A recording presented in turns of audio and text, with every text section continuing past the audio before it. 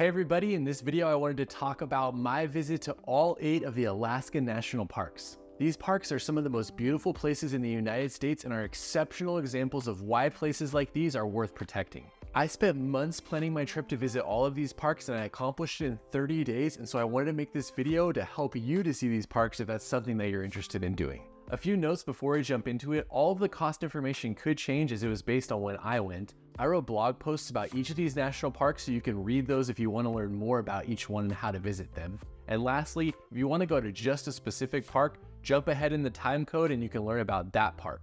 Alright, I think that's it. Let's jump into the meat of this video with overall tips on how to visit Alaska National Parks. First off, where are the parks located in the state of Alaska? Here's a map that shows the entire state, and I've noted where each of the parks are located. Only 3 of the parks, Wrangell, Kenai Fjords, and Denali, are accessible by car. Honestly though, I would say that Kenai Fjords actually requires a boat to fully experience, other than the exit glacier hike. So it's closer to only 2 parks that are accessible via car. All of the other parks require you to use a bush plane or some type of guide service to experience, so it does take a lot of planning to make the most of your time and to be able to visit some of these remote parks.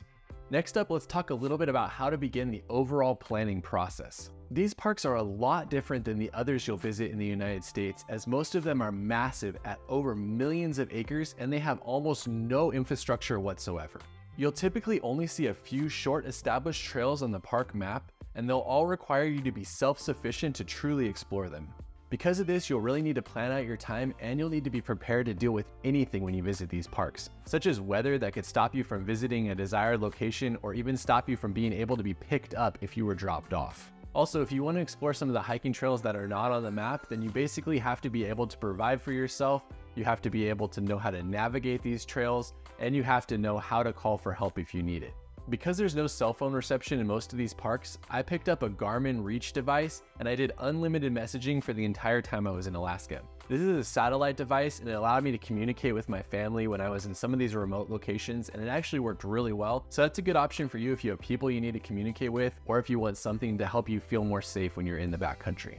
Lastly, as you begin the planning process, you should note when different campsites and things like that become available. For example, Katmai National Park's campsites are available in January at the beginning of the year, and if you wanted to book the lodge, it's a year and a half in advance that you need to do that. This is the same for many of the different parks and their lodges, so if you want to do something specifically, be sure you're noting the date and you're setting yourself reminders so that you don't miss it. One last note on planning: you really need to be in Alaska and have a home base if you want to visit a lot of these parks, as they're weather dependent and you need to have a lot of time dedicated to it. It's hard to come up for the weekend, hit a park, go back home. So for me, I grabbed an Airbnb for about 30 days in Anchorage and I used that as my home base to visit all of the parks in this video. It's tough to do these trips if you don't have a place to relax after you come back from one of them, so that's why I grabbed the Airbnb. And now let's jump into each individual video, starting with the ones that you can drive to.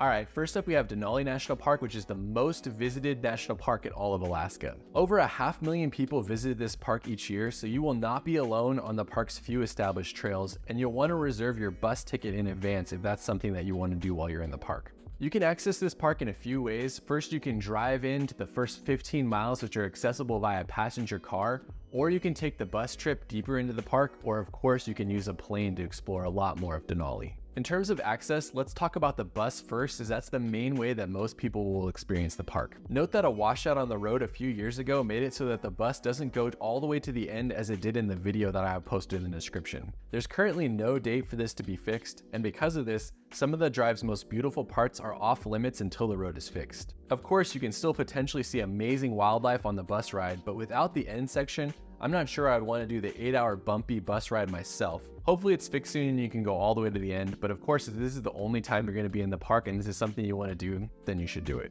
You can see the video of my entire bus ride in the description. Alright, next let's talk about taking a plane to Denali National Park. Flying a plane is a great way to visit the park, as it allows you to see more of this massive area from above. The flights typically leave from Talkeetna, making them an easy day trip from Anchorage. You can book a plane from there that just flies over the parks for views, or one that will land on the Ruth Glacier and allow you to get out and explore a little bit. If you want to see the park in this way, then I do recommend the glacier landing, as it will enable you to set foot in the park, and it's pretty impressive to see the mountains from this normally inaccessible glacier. Next, let's talk a little bit about what you can see when you visit Denali National Park. Of course, the main reason people visit Denali is to try to get a peek at the tallest mountain in North America. This mountain is notoriously difficult to see, and only 1 out of every 3 people who visit Alaska will ever see it. That being said, the Alaska range has so many stunning mountains that with any luck you'll be able to see many amazing peaks on your visit to the park, and hopefully Denali is out so that you can see that as well. The other thing Denali is known for is wildlife. The park is so remote with no established trails past the first 15 miles of road, so the ability to see animals here is pretty great. On an 8-hour bus ride, we saw grizzly bear, Dall sheep, caribou, and moose. It felt like we were on a safari, and I hope you get this lucky if you visit the park as well. Next up, let's talk about where you can stay in Denali. If you're planning on driving into the park, then the best place to fly into is Fairbanks. It's only about an hour and a half from Fairbanks to the entrance to Denali National Park, so you can stay there and drive in for a day trip, or you can drive down to the park and you can stay at one of the hotels that are right near the entrance. There's also a few campgrounds in the area, but be sure to reserve those in advance if that's something you want to do. If you're traveling from Anchorage, this is a very long trip as it'll take about 4 hours to drive all the way to the entrance to the park. If you do that, then I definitely recommend you spend the night so that you can have more time to explore after that long drive. Also, you can access the park via train from either Anchorage or Fairbanks, but that's not something I've done, so I don't really have a lot of information on that. If you're in Anchorage and you want to take a day trip, then the best way is just to go to Talkeetna and take one of those flights that land on the glacier. If you're in Fairbanks, then a day trip is a lot easier to drive down and do a couple of hikes and then come back. Alright, lastly, let's talk about what it cost me to visit Denali National Park. Here on the screen, you can see a breakdown for the 2 visits I did to the park. As you can see, it's really expensive and it gets more expensive as we head to some of the more remote parks. Now let's head over to our next park, Kenai Fjords National Park.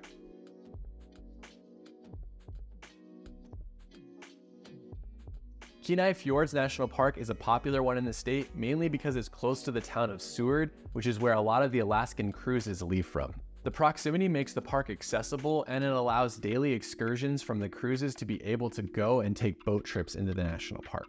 If you're wanting to access the park not on a cruise, there's 2 ways to do it. The first is driving in, and the second is taking a boat trip. You can actually drive to the Exit Glacier trailhead, which is right outside of Seward. This allows you to do a short, easy hike to Exit Glacier or a longer, more difficult hike to the Harding Ice Field. It's nice to be able to have this access point, as if you don't have a full day for the boat tour, then you can come in and experience the park this way. Of course, the best way to experience though is to go on a boat tour.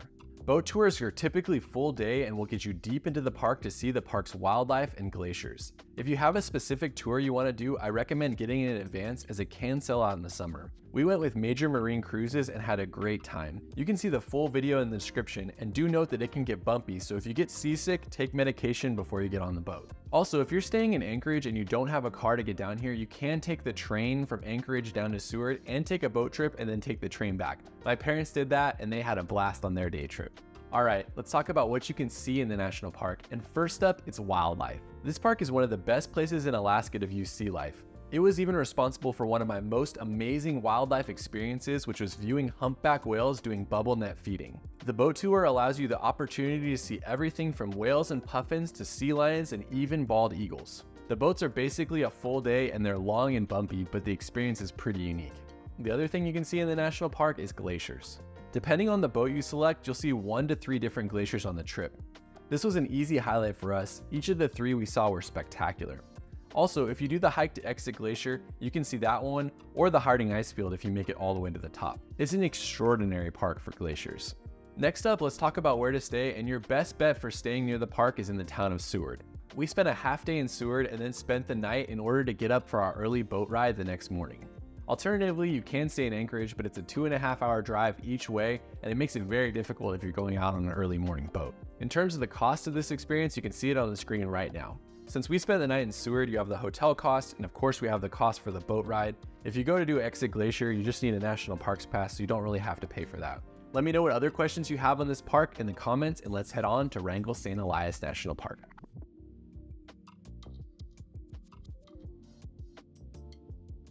First up, Wrangell-St. Elias National Park is the largest national park in the United States, and if you really want to see it, you definitely have to think about taking a plane flight while you're there so you can see more than just the small section that you can drive to. Honestly, the plane flight was one of the highlights of our entire time in Alaska. In terms of how to access it, most people will take the long drive from Anchorage, and I did have a few questions on car rentals. I'm not sure which companies allow you to do this drive. We drove a private vehicle, but I'm sure there's some local Alaskan car companies that will allow you to do this drive, and I know there's a shuttle service that can also take you in if that's something you want to do as well. I'll leave those links in the description. For us though, we drove in, and it's about a 5-hour drive from Anchorage to where you start the 2-hour dirt road to McCarthy. Even though the dirt road to McCarthy is only 60 miles, I would not plan on doing it in any less than 2 hours. So because of that, you're looking at a minimum of 7 hours from Anchorage all the way to McCarthy. You can usually drive to the end of the road in a 2-wheel drive car with decent clearance, but be sure to check that before you go, as weather can make it impassable. Note that this is a bumpy road and you have to pay attention while driving it. Alternatively, you can fly in on a short flight, but it costs more and it limits the amount of things that you can bring, so that's not what we did. Once you make it to the end of McCarthy Road, you have to park your car, cross the pedestrian bridge, and either walk or take the shuttle to where you're going. Many people camp or stay in McCarthy and then just take the shuttle up to the lodge, but we stayed in Kennecott Lodge, and so we took the shuttle directly there once we crossed the bridge. There's also a shuttle that runs between McCarthy and Kennecott if you want to go back and forth while you're there, but it's only once an hour and it's a little bit difficult to plan for. All right, now that you made it there, what can you see when you get to Wrangell-St. Elias? And the first thing that you can see is the awesome ghost town. The main thing you'll see in this park if you drive in is in the Kennecott area. So if you're staying in McCarthy, you have to hike to get there or you have to figure out the shuttle. Once you get to Kennecott, you'll first see the ghost town, which is one of the most picturesque, human-built things I've seen in a national park. Many of the buildings are open daily and free to visit, but if you want to explore the mill building, you must book the tour in advance. I definitely recommend doing that as it's a fun tour, but the ghost town has plenty to explore and it's an enjoyable and historic spot in the park. The other main thing people do in the park is hike to Root Glacier. It's about 5 miles round trip and it takes you to the toe of the glacier. If you bring hiking poles and traction devices, you can actually walk onto it yourself and explore it to your heart's content. Alternatively, if you're not prepared with those devices, you can book a tour if you want someone else to guide you on the glacier. Either way, it's a fantastic hike and something you absolutely must do in the park. There's also some challenging hikes up to some of the old mines, but I didn't do that when I was there, so I don't have any comments on those. The last thing you'll want to see in the park are the glaciers and the ice fields. If you opt to take a flight, you can see a lot of beauty in the park that you wouldn't see from the main area you could drive to, including waterfalls, massive peaks, and the second largest ice field in the world, second only to the one that's on Mount Everest. This was probably the most scenic flight I took in Alaska, and it ended up being a massive highlight for both my dad and I. See the video that I did on Wrangell-St. Elias to see more about the flight in the description. All right, let's talk a little bit about where to stay when you visit the park. There are a couple options for overnight stays in McCarthy, and there's a campground there. But for us, we decided to stay at the Kennecott Lodge. The lodge was beautiful and it has easy access to the ghost town, so we visited often, just popping over to see the sunset even.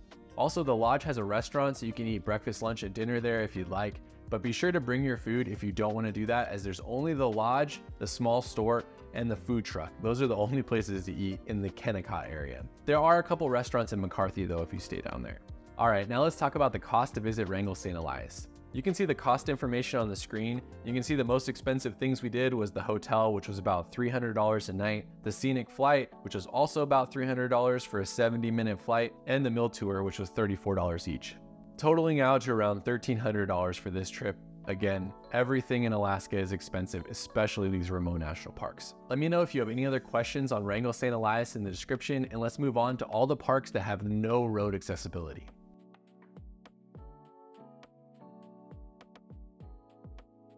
First up, we got Katmai National Park, which is one of the most amazing wildlife experiences I have ever had in my entire life.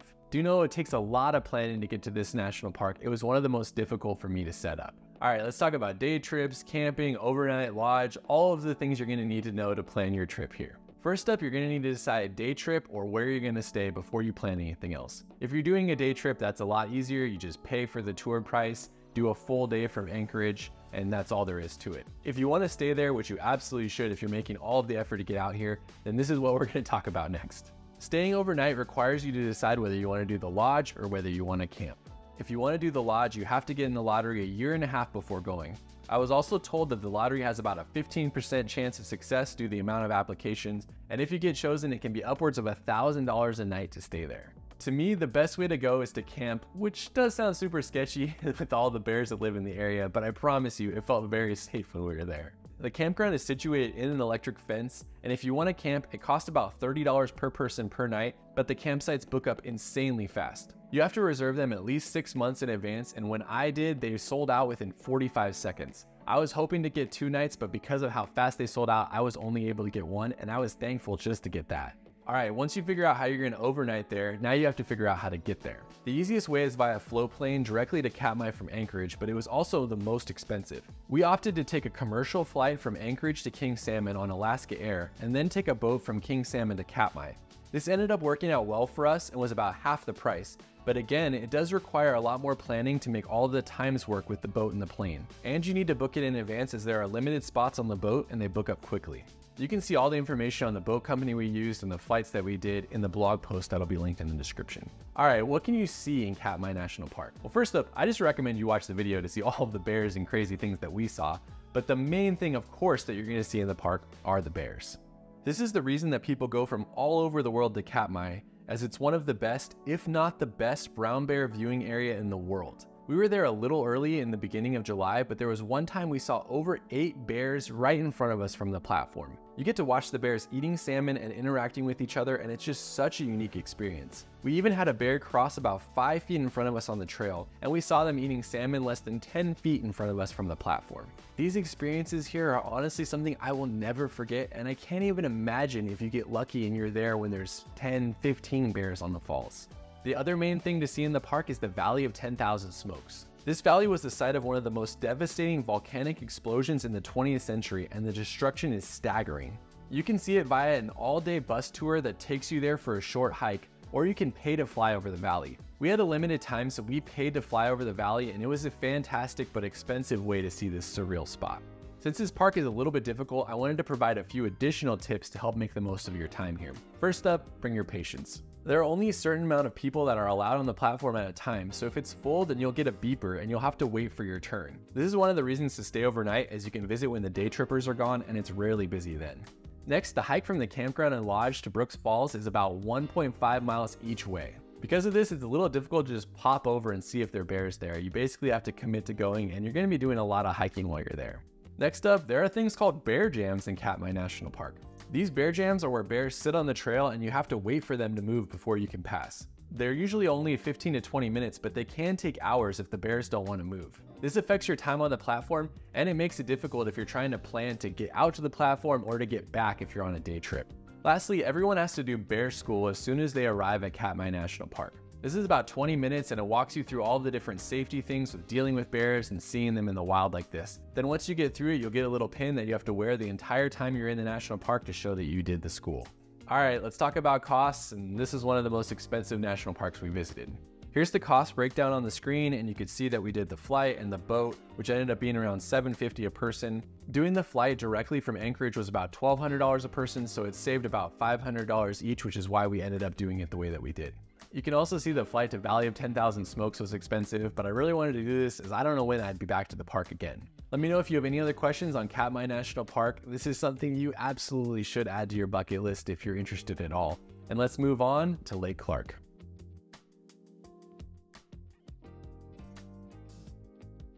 Lake Clark National Park is an often overlooked gem nestled in the Alaskan wilderness. The massive park is worth seeking out as it's full of beautiful lakes, meandering rivers, jagged mountains, and fantastic wildlife encounters. We only saw a tiny portion of this park, but the untouched beauty of Crescent Lake and its pristine shores is something I'll never forget. For this park, we just did a day trip, and here's all the information on our full day from Anchorage. Lake Clark is difficult to visit for longer than a day merely because it's remote and it's not as busy as Katmai, so there's a lot less infrastructure. Most of the day trips from Anchorage did not go to Port Allensworth, which is where the visitor center is, and you had to leave Homer for that, which was about 4 hours south drive. The Anchorage trips went to multiple areas in Lake Clark, and we ended up going to the one that went to Crescent Lake. Once the day trip was secured, we left from Anchorage and flew about an hour and a half over to Crescent Lake. It was a small 5-seater plane, and it had some great views out over the water and then eventually over the mountains as we got closer to the national park.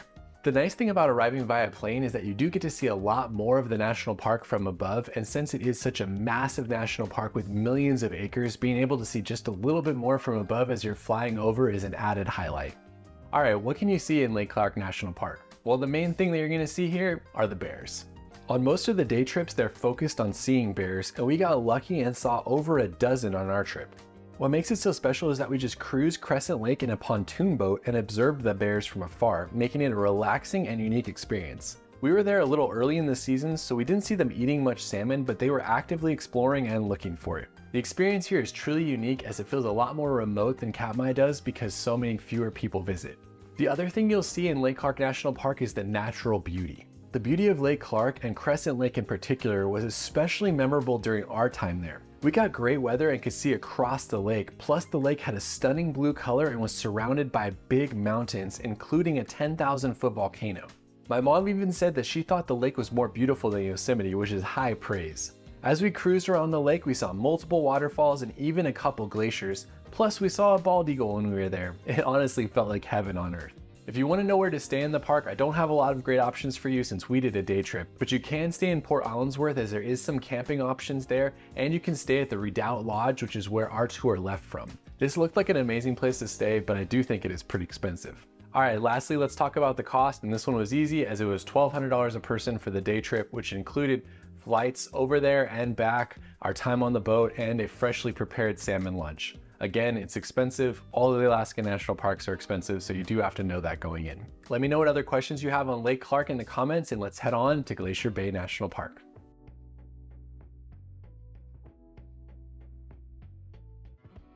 Glacier Bay is part of a collection of parks including Wrangell and Kluane in Canada that make up one of the largest UNESCO World Heritage Sites in the world.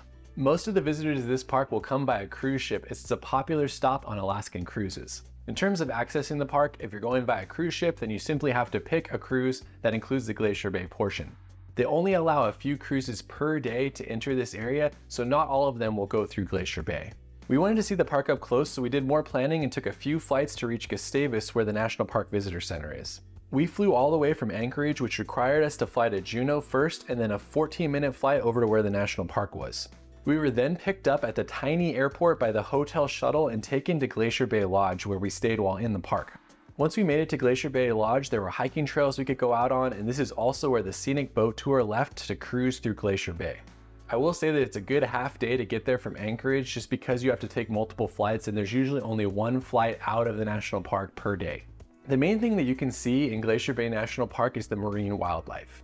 On our 8-hour cruise, we saw so much wildlife, including breaching whales, different bird species, otters, and stellar sea lions. We also saw mountain goats on shore and even a bear from afar. The ranger on the boat with us said this was a typical day on the water for wildlife sightings, which is pretty impressive in a park like this. The next thing that you can see is glaciers. Depending on your boat tour, you may see 1 to 3 different glaciers during your time on the water. We only saw one because it was actively calving and we spent a lot of time sitting there watching it. No one on the boat was upset, as seeing a glacier calve was a life highlight for me and well worth the entire trip to the park. Lastly, you can also see a lot of porcupines and sea stars near the hotel. Believe it or not, many porcupines live in the area. You will often see them while on hikes. I saw 2 while I was there. Plus, the tide pooling is great in the park and we saw dozens of sea stars while walking along the shore. There's also a beautiful 1-mile forested hike that you can often see wildlife on as well. In terms of where to stay, you basically have Glacier Bay Lodge, and I do highly recommend it. It was a great spot. It's relaxing and it's a beautiful lodge right near the water. It has a restaurant so you don't have to bring food, and a visitor center for the park with rangers if you want to ask questions. There's also a campground that's about a 7-minute walk from the lodge, and a lot of people that I talked to loved staying there. Lastly, let's talk about cost, and you can see the cost information right here. The boat tour was $260 a person, and the hotel cost around $300 a night. It's about $20 to $30 a person for dinner, and about the same for breakfast as well. I used points to book flights, which is why I don't have any cost for that, but they're probably around $200 to $300 a person round trip for flights as well. Let me know if you have any other questions on Glacier Bay, and let's head to our last 2 national parks.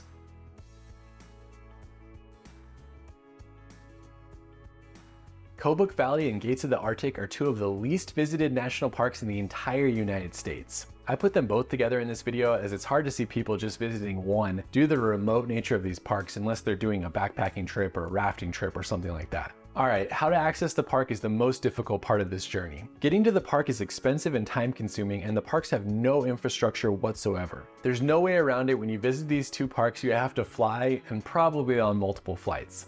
You can fly from a few places in Alaska such as Fairbanks and Delta Junction, but the quickest flight is from Kotzebue, and that's what we decided to do. We flew out of Anchorage to Kotzebue on Alaska Airlines and planned to spend 2 days in the town waiting for the weather to hopefully be good enough to allow us to fly into the parks. For comparison, you can also do this from Fairbanks, but it's about 8 hours of flying to get to the 2 parks, and if you do it from Kotzebue, it's about 4 to 5 hours of flying to get to the 2 parks. Once you arrive in Kotzebue, you have to check in for your flight to see when they anticipate being able to set out based on the weather.